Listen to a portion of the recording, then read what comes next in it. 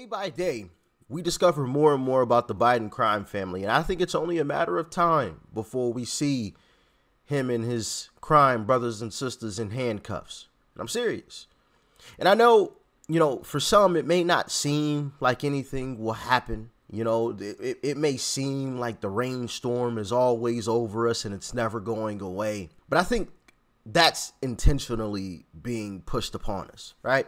I can't remember if it was a short or a video. I think it was a YouTube short that I dropped where it was being discussed that I think that's part of their agenda, to make the right feel hopeless and helpless, as if the end is near. But trust me when I tell you this, they're losing the culture war. They're losing. You see it all over the place. Look at Target. Look at Bud Light. Think of Sound of Freedom. Richmond down in Richmond. Richmond north of Richmond. Down in Richmond. Down in Richmond. That wouldn't make any sense because Richmond is south of Washington. But, which is why that line is Richmond north of Richmond. The Richmond and Washington. But anyway, you look at all of these different instances of things going on and you don't see them winning. And I think they're panicking. Part of their strategy is to demoralize us, to make us feel as if we can't win. But I think we already got the W in the bag, and they know it. Like, share, comment, hit that subscribe button if you are new. If you would like to help me out even further with the YouTube algorithm too, watch this video to the very end. Now let's dive in. House Oversight Committee Chairman James Comer is demanding that the National Archives turn over unredacted emails involving then Vice President Joe Biden, Hunter Biden, Ukraine, and Burisma. The committees are asking for access to a case record called Email Messages to and or from Vice President Biden and Hunter Biden.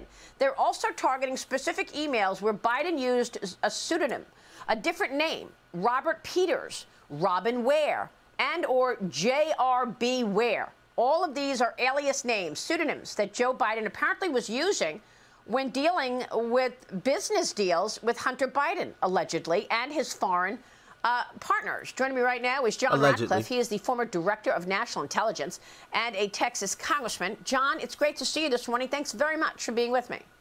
You bet. You bet. Always good to see you, Maria. I want to first ask you about these alias names, these pseudonyms that Joe Biden was using. Why? Well, I think you have to start with, Joe Biden's big lie here, which was from the beginning repeatedly saying, look, I never talked about business in Ukraine and Burisma with Hunter Biden. And we've seen evidence mounting that says just the opposite. You had whistleblower testimony to that effect. And then 2 weeks ago, Maria, you had actually testimony from Hunter Biden's own business partner saying that's simply not true. Joe Biden is lying. I was there for at least 20 phone calls, some of those with Burisma executives where, Joe Biden did have conversations about that. I think what's most significant about this, Maria, and why this is such a big deal is the person that is now saying Joe Biden was lying is Joe Biden.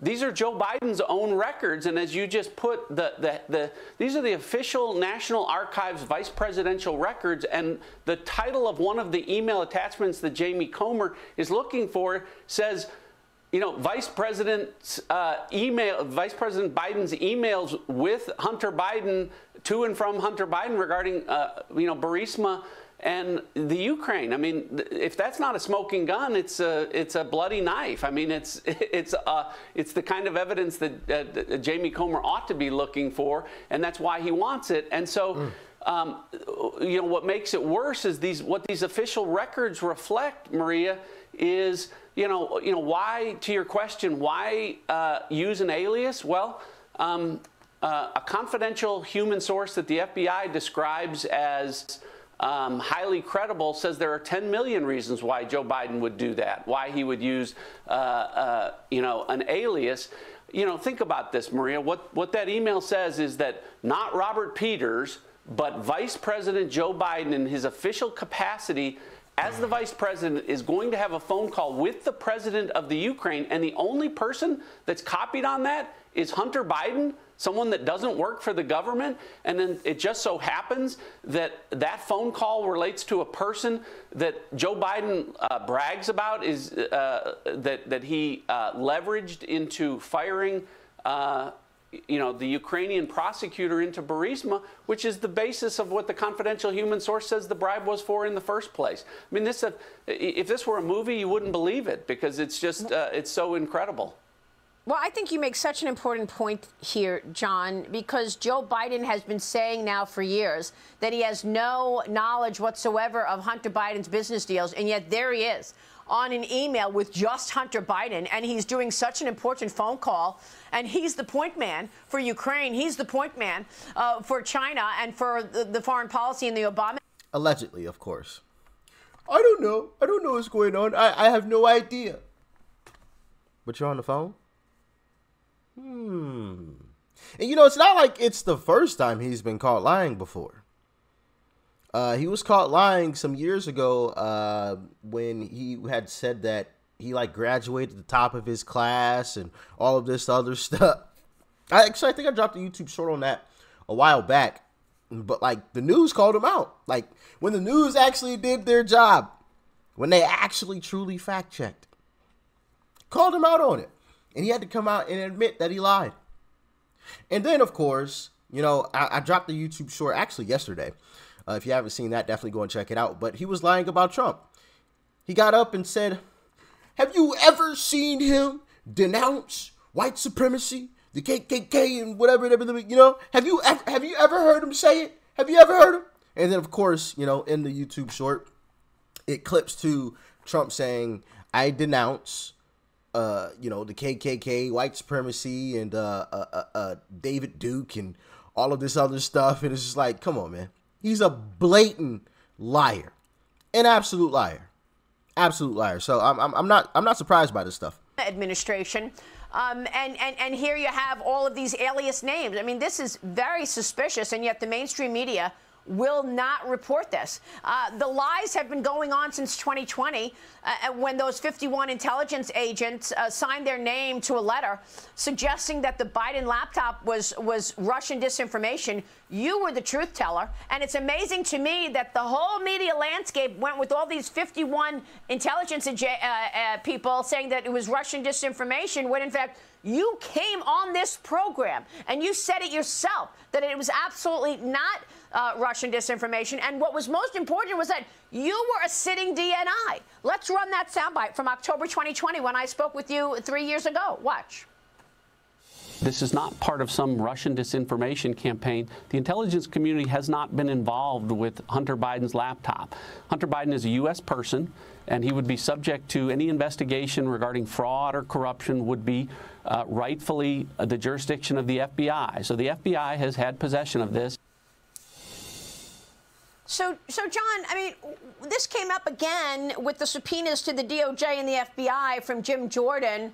It's amazing to me that the mainstream media went wild with the 51 agents. They completely ignored a sitting DNI. You were the sitting director of national intelligence saying the complete opposite, but your name was not mentioned. Right. Well, even worse than that, Maria, not only was I the sitting DNI, the official spokesperson for the intelligence community of the United States, saying exactly what you just heard there, but the DOJ and the FBI backed me up at the time. So my conversations privately with both Attorney General Bill Barr and with FBI Director Christopher Wray was around the fact that, look, this whole Hunter Biden laptop thing, we all know that the laptop is real. We know that the FBI, you have it, and that Adam Schiff and Democrats are trying to politicize intelligence that doesn't exist for political purposes. We all need to come out and say this, and I did that. And so why Jim Jordan is so exercised about this, and what Christopher Wray in particular is going to have to address is, why was he having conversations with me acknowledging the truth, and then agents for him at the FBI were secretly going out and saying just the opposite to social media platforms like Twitter and Facebook, and saying, hey, be on the lookout for Russian disinformation involving Hunter Biden. I mean, it's going to be hard to explain. We know why. Or to reconcile you know, those facts, and I think that's why Jim Comer why Jim Jordan is pressing this fact with these subpoenas. Yeah, but John, let's face it, they don't care. I mean, they are focused on Donald Trump. I mean, you just mentioned 10 million reasons, right? And we know that that remark that you just made refers to $10 million that the Bidens took in from Ukraine, according to House Oversight Committee members and James Comer, that one of the Burisma guys said, the CEO of Burisma said, well, 5 million to one Biden, 5 million to another Biden. That's bribery. The charges here are bribery, and the mainstream media will not cover it. Instead, we're seeing the heat on former President Trump get hotter. The former president now must turn himself in by next Friday for an arraignment on 13 charges from the Georgia election investigation. His legal team is now requesting that the trial on January 6th should be held in April of 2026. Special counsel Jack Smith says he wants the trial to begin sooner rather than later. He wants a trial in January 2nd.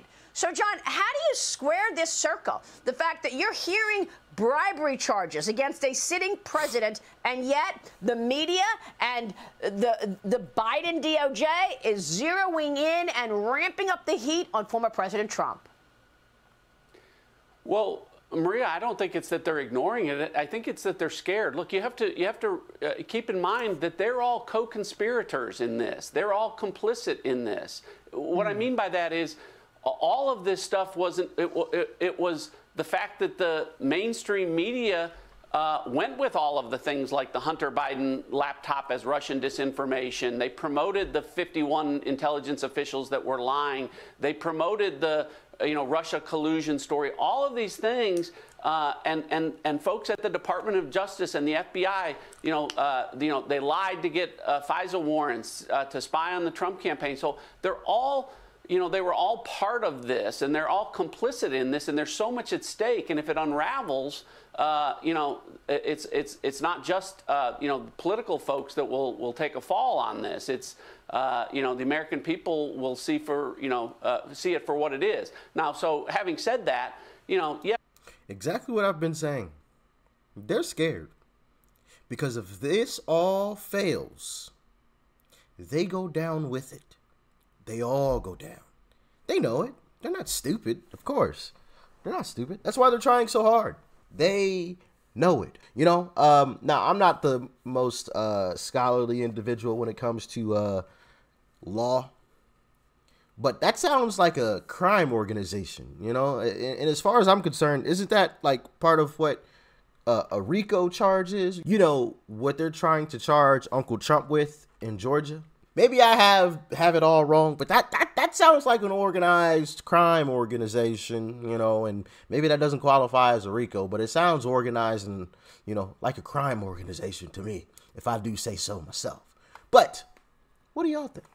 Let me know. Yeah, these are the challenges that President Trump continues to face, with these charges and the trial dates that are coming up. The thing that I would point out to people here is that Donald Trump didn't run for president run for re-election as president to avoid political charges, as some people are saying. You got to remember, he announced he was a candidate first. He became the front runner first. All of these charges in Georgia, in New York, both Jack Smith cases and the federal cases, they decided to bring charges after Donald Trump became the leading contender in the Republican nomination, which just really underscores why this all continues to be political and why it's all directed at trying to stop him from being reelected. Yeah, I don't think anybody could really answer the question of how this plays out. Trump is obviously far and away the leading contender for the GOP nomination, but the problems legally are getting worse. He's already got 4 indictments, and now we understand that Arizona Attorney General Chris Mays has announced she's investigating the former president over the 2020 election as well. This happening just days after Governor Katie Hobbs told reporters that the state should press charges against Trump. So you may very well be hearing of a 5th indictment against Trump, and yet he keeps rising in the polls. How does this play out from your legal perspective? your prosecutor perspective, John, how long do these trials take? In other words, is it even feasible that he could be on trial before the presidential election? Would that be fair, given the time that it would take for, you know, the discovery process to play out? Well, absolutely not. I mean, so that's really underscored just by what's happened this week. Think about this: is you know, President Trump has asked, you know, for the trial date in the January 6th, which is currently set in January of 2024. He's asked that it be moved to January or April of 2026, which is reasonable. The problem, of course, is he has an unfriendly judge. But think about this: is the argument that judge is going to have to take up is the fact that jury selection in that case is supposed to start on December 11th. Also on December 11th, however, is a pre-trial hearing in the other case that Jack Smith filed down in Florida on the Mar-a-Lago classified documents thing. So you have Jack Smith created this issue. He you know, filed two different cases in two different jurisdictions, and now the dates are running into each other. You know, and now as you point out, you compound the fact that you have the, you know, the New York case and the Georgia case. Look, this Arizona, you know, the possibility of another case there. I'll just say, from a legal perspective, it's an absolute joke. I mean, the premise of it is what they're calling a fake elector scheme. Well, whether you like it or not, it's an alternate elector scheme. It's a legal theory. And if there wasn't any ambiguity, Congress, a democratically controlled Congress, wouldn't have come in last year and modified the Electoral Count Act for the stated purpose of removing any ambiguities, you know, from the powers that the vice president had. So, you know, people may not like it, but to take legal theories and try and turn them into criminal activities is just a joke across the board. And yes, I mean, you know, these cases like the RICO case in Georgia and these classified information cases involving the Classified Information Protection Act, these are cases that under the best circumstances take years to present. And yet you have prosecutors who launched them after Donald Trump is in the middle of a presidential campaign and now want to, you know, get them to trial in 3 or 4 or 5 or 6 months, which is just, it's absurdly ridiculous. And why at the end of the day, you know, the Supreme Court will have to impose some sanity as these things go up. Yeah, all of this as we see evidence of Biden family influence peddling with 20 shell companies set up and 176 suspicious activity reports from the banks on the Biden accounts. It's just stunning. John, it's always a pleasure to see you. I so appreciate the Biden crime family and his crime partners. All right. Running scared. We know. How does that lyric go? Oh man, why am I drawing a blank now? Goodness gracious. I was just listening to the song yesterday too. The Richmond North of Richmond, when he says something along the lines of, they don't think you know. What is it that? Now I'm second guessing if it's that song. They don't think you know, but I know that you do. Anyway, they don't think that we know, but we definitely do. They're afraid. They're absolutely afraid. And you see leftist media trying to paint the picture that Trump is afraid and, you know, he's a scared little boy now. The elites are afraid. They're very afraid because they see how people have rallied behind Uncle Trump. And that's why they're just throwing everything at him. We got to take this guy down because if he doesn't go down, we all go down. We all go down. And it's also a shame that you don't see any other, you know, Republicans really standing up to this crap, right? You see a lot of the other Republicans just laying down and, you know, getting the spanking, right?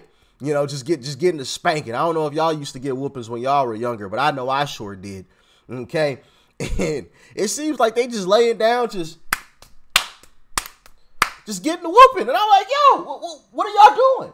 Y'all talk all this sweet stuff, all this good stuff. But then when it comes time to be about that action, y'all just...